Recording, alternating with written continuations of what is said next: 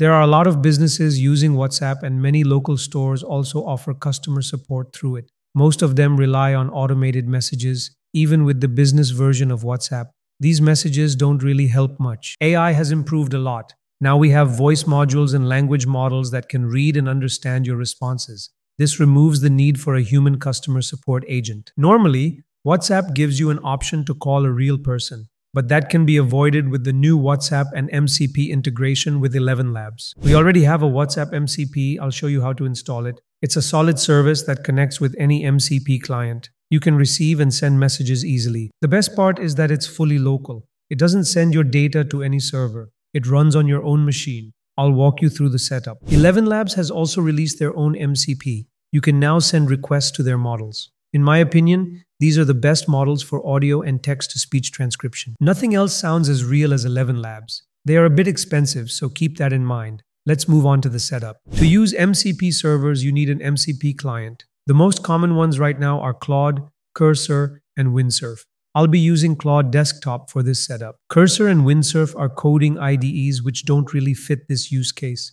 You can use any client you prefer. There are also new OpenMCP clients showing up. These can work too if you want to try them. It depends on the agent used in the MCP client. For this guide, I'm using Claude Desktop. I've installed 3 MCP servers named Blender, WhatsApp, and 11 Labs. WhatsApp and 11 Labs are already set up. To configure them, just click Edit Config and open the file. I won't open it here because it has API keys. Open the file, paste the keys, and you'll be ready for the next steps. Once that's done, go to the GitHub repo. I'll put the link in the description. First, copy the template from the repo and paste it into your Claude configuration. Then copy the next command and paste it into your terminal. This will clone the repository and move into the cloned folder. Next, copy another command and run it. It will go into the WhatsApp bridge and execute the main.go file. When you run it, you'll get a QR code. Scan it with your mobile to connect the same way you would with WhatsApp Web or WhatsApp Desktop. This links your WhatsApp to the client and allows the MCP server to communicate with it. You also need the Go programming language installed on your system for this to work.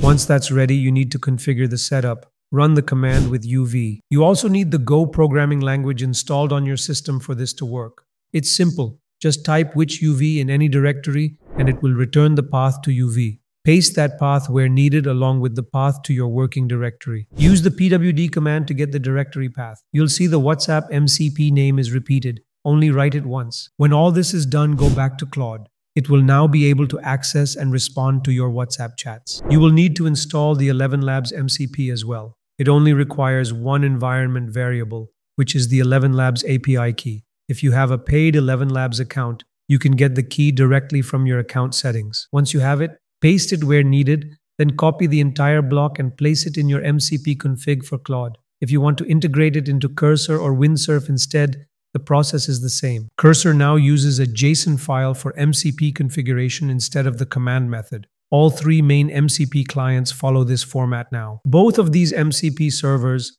the 11 Labs MCP and the WhatsApp MCP, require UVX to run. Make sure the UV package manager is installed on your system. Another important thing is Windows compatibility for those who use Windows. The 11 Labs MCP works the same without any changes. But for the WhatsApp MCP, Windows users need to enable CGO. Just run one extra command and make sure you have a C compiler installed for Windows. Do these 2 steps and it will work on Windows as well. Now that both MCP servers are added, it's time to test them. I'll ask it to get the latest messages from my chats. Since my dad has 2 contacts, I'll specify which one. The contact I'm waiting for is labeled as Dad.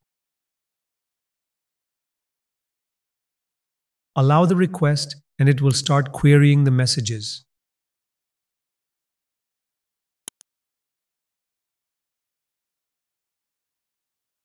You can see that we got a reply from the chat. Now we can respond with a message saying where it worked.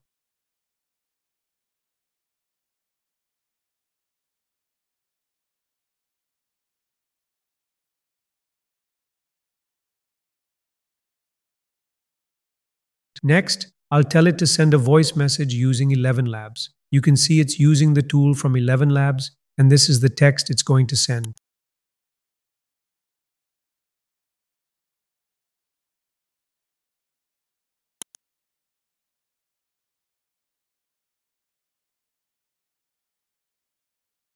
It has successfully sent a message in Brian's voice from 11 Labs to my dad on WhatsApp. Let's take a look. You can see that I've opened the chat in WhatsApp and received a message from my dad. I replied to it using the 11 Labs MCP. When I play the message, you can see that it works. I am at work. The voice does feel a bit off since it's not our own and sounds a little unnatural, but there is something you can do about that. 11 Labs also offers voice cloning, which is actually very realistic.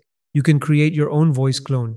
There are two types available. You can check them out and then prompt the MCP to use your voice clone. This way, everything is automated and sounds more authentic. If you want to use an open MCP client, that's possible too. We also made a video on that and I'll link it below. There's a hosted version and you can also run it locally. If you want to build a proper tool or agent, you'll need to create your own setup. You would have to build your agents and assign each tool individually. There's a lot of potential to create amazing things. I'll be exploring this further. I also have a Swift app in mind where you can set up each chat as a business with separate parameters. This would allow you to run multiple businesses on WhatsApp independently and add a voice assistant to each. That's going to be pretty cool. So definitely stay tuned for that. If you found this useful, consider donating to us with the link in the description. It really helps us out. And don't forget to subscribe to stay updated. Catch you in the next one.